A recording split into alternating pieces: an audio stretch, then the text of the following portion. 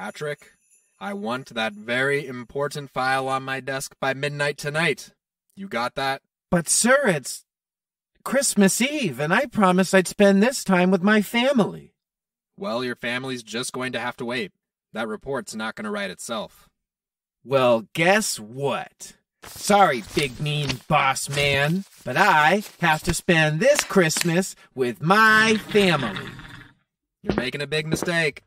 No, I'm not. I'm leaving to be with my family. It's only an extra hour.